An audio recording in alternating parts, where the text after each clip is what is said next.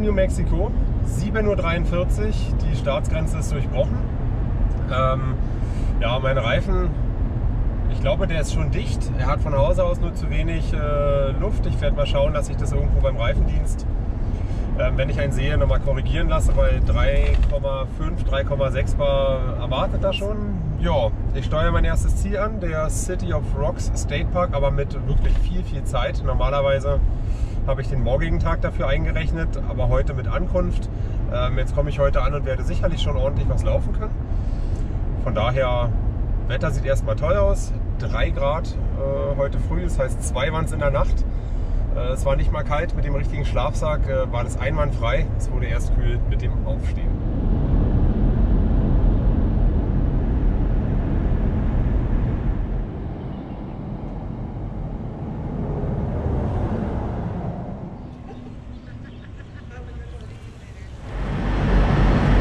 Ja, hier gibt es jetzt Luft sogar kostenfrei und mit richtig Power. Also 0 bis 10 Bar. Gucken wir uns mal an.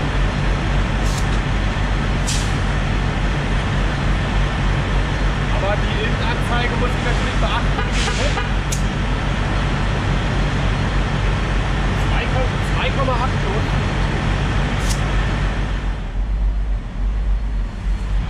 Ja, ein Mühe geht noch.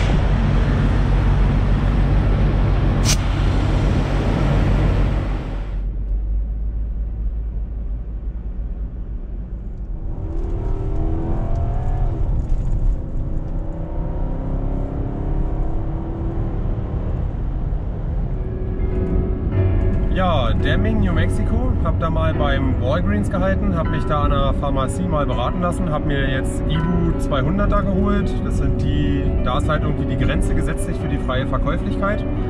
Das heißt 3 auf einmal nehmen. Sie haben sogar gesagt, man darf 3x800 Wirkstoff pro Tag verteilt nehmen. Aber ich halte es mal bei 3x600 im Höchstfall. Dazu noch 2-mal eine Mundspülung in der Hoffnung, dass wirklich mit meinen Zahnen alles gut ist. Es nervt mich wahnsinnig. Ich meine ja, das ist immer noch von dem Virus, den ich vor 2 Wochen hatte. Man weiß es nicht, aber zumindest hoffe ich, dass damit erstmal soweit alles gut machbar wird.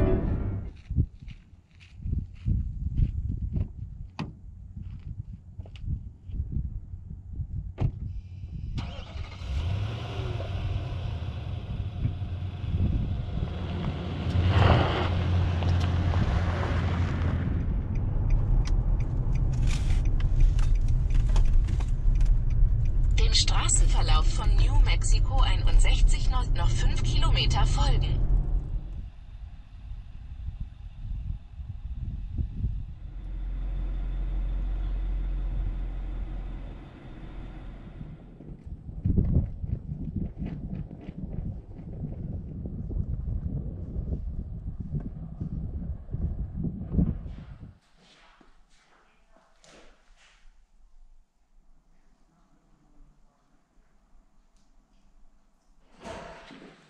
Yeah, just amazing out there.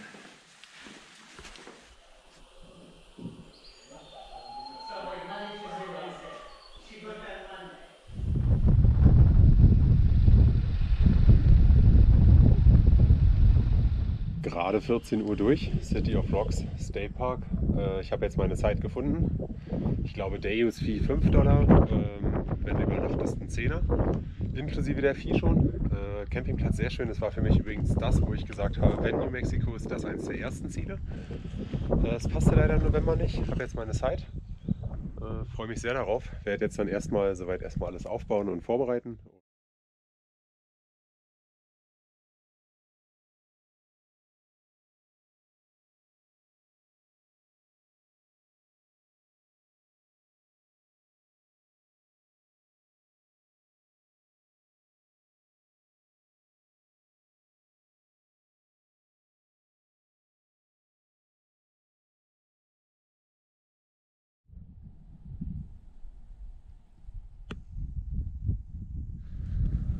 Ja, liebe Leute, wenn das mal kein schöner Campspot ist, somit mein erstes Mal Overnight nicht im Auto oder in einem Hotel. Das Auto ist zwar gleich da, aber ich denke, das ist eine gute Vorbereitung, weil in diesem Urlaub wird sich das Ganze nochmal revolutionär wenden. Ich freue mich auf jeden Fall. Ich werde jetzt erstmal das Zelt einrichten und dann geht es eigentlich auch schon auf meinen gedachten Hike. Wenn das Licht ein bisschen besser steht am Abend, dann gibt es auch auf einem anderen Winkel nochmal eine Aufnahme. Da sieht man sehr, sehr gut, wie toll eingebettet ich hier bin. Es wird frisch und kühl, aber es ist mir egal.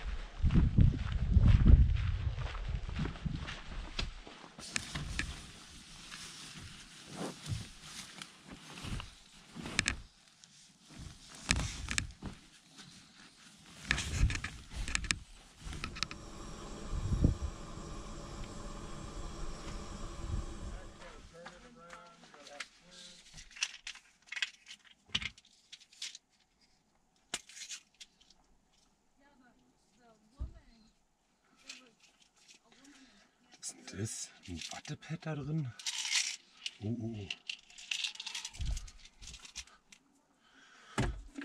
Sieht aus wie Uranpellets.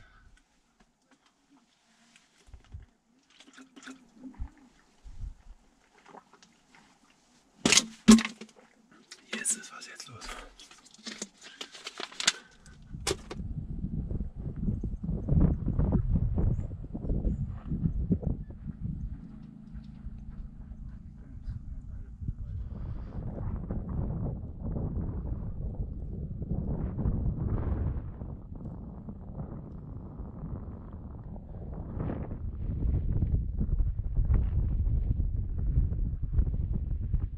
Dann mal kurz was zum Park. 1952 gegründet, weil die Gesteine hier geologisch sehr interessant sind. Man fragt sich nämlich, wie sie herkommen.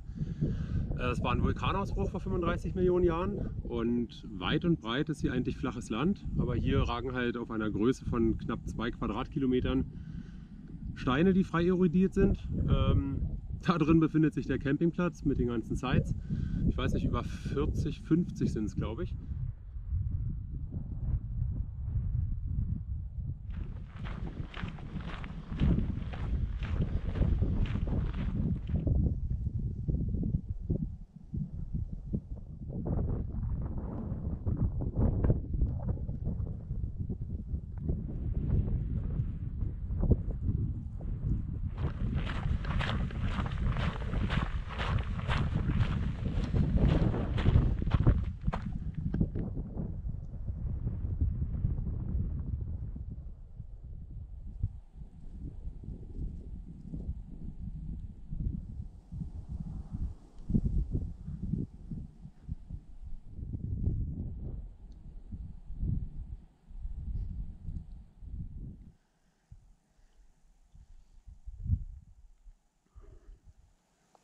An Höhenmeter ist fast alles geschafft. Ich glaube, es sind 180, die man nochmal auf den Table Mountain raufpacken muss. Ansonsten ist ja relativ eben der Weg. Ja, so 70, 80 muss ich noch. Hat man eben nochmal einen Aussichtspunkt. Wirklich toll. Also der Park gefällt mir sehr, sehr gut. Eine Person bisher getroffen. Ansonsten ausgewiesen als Wander- und Fahrradweg. Das heißt, die Leute biken hier auch definitiv öfters durch. Ich sehe Spuren. Also so auch die Ausblicke. Wirklich war also der State Park super klein, aber auch super genial.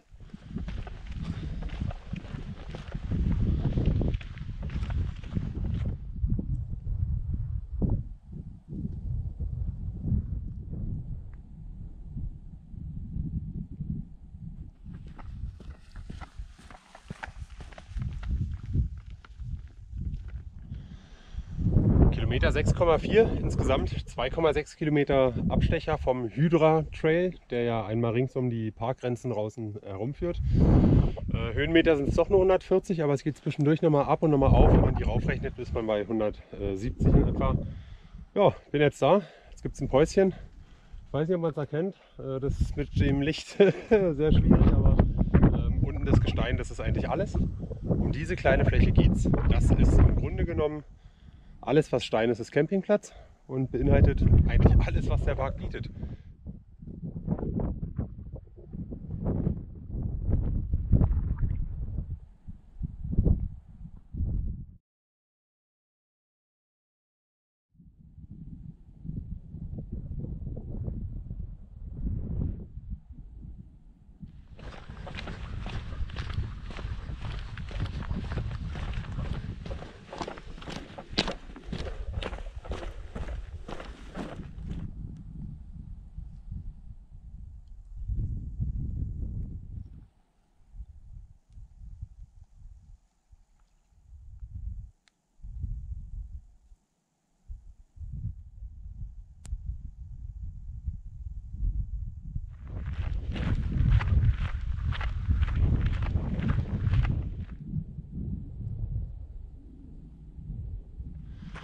Ja, gleich bin ich wieder am Trailhead, beziehungsweise am Auto. 9,7 ist ganz okay, so habe ich mir das auch vorgestellt. Ich sehe gerade was richtig Tolles, da stimmt der Winkel absolut. Windrad plus untergehende Sonne. Ich muss da mal was probieren.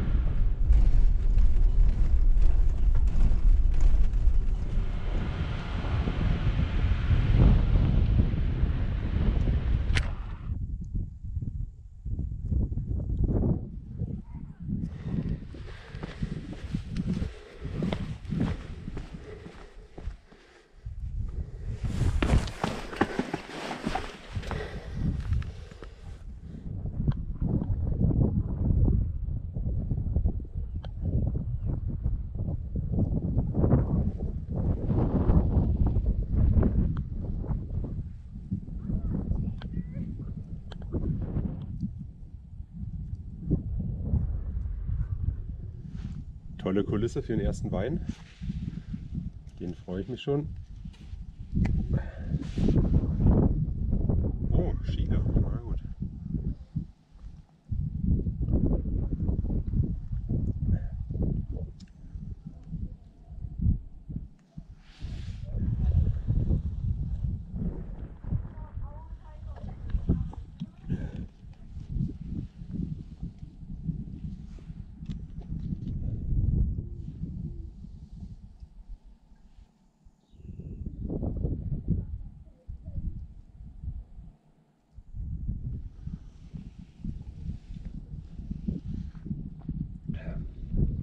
Ich denke, es ist unnötig zu erwähnen, wie ich mich fühle.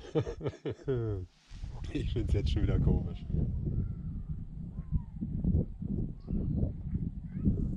Ja, 19:30. Bin jetzt auch soweit bettfertig. Gegessen habe ich. Putze mir gleich nochmal die Zähne nach dem Netflix gucken und dann denke ich mal, in einer Stunde ist Licht aus.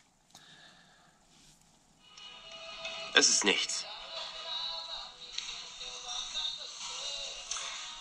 Das ist gar nichts, Mann. Ein paar auf der Furth beschweren sich, weil die Ware angeblich gestreckt wäre. Gestreckte Ware? Mhm. Hast du das auch gehört? Sie sagen, sie wäre anders. Und wie anders? Die Suchtis beschweren sich. Das machen sie dauernd.